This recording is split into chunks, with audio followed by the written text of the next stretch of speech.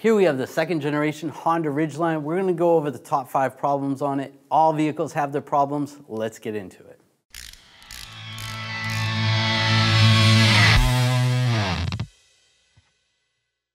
Before we get into the problems, if you need any car parts for your vehicle, you can click the link in the description and it'll take you over to 1aauto.com.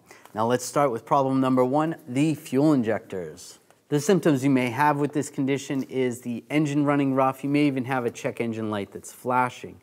Now from the factory, there is a updated program for the computer. There's something called a technical service bulletin, which means that Honda knows about the issue and they have a fix for it. What they're gonna do is go in and reprogram the computer, and that's gonna change the values in the fuel injectors.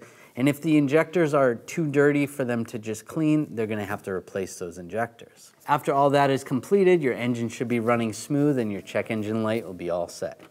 The next problem we're gonna talk about is the timing belts. Normally timing belts are maintenance items and you're gonna have to replace them somewhere between 80,000 and 100,000 miles. Well, with this vehicle, there's actually a problem with the timing belt. Honda knows about it and they made a recall on certain vehicles. So you want to check with your local Honda dealership with your VIN number and see if your vehicle falls under that recall. Because if this timing belt breaks, it's not going to be good for your engine. And another problem is the backup camera. The symptoms you're going to notice is the backup camera not working at all, completely blank, or even cutting in and out. And the reason for this is, if you look right here, you can see where the wires come out from the bed and go into the rest of the truck.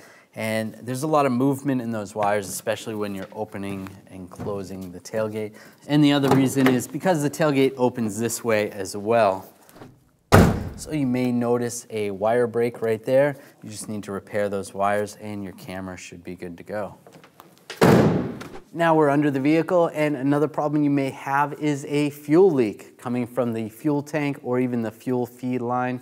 Now there happens to be a recall for this as well. You're going to want to contact your dealer with your VIN number and see if your vehicle qualifies. So if you see fuel or smell fuel, get that checked out.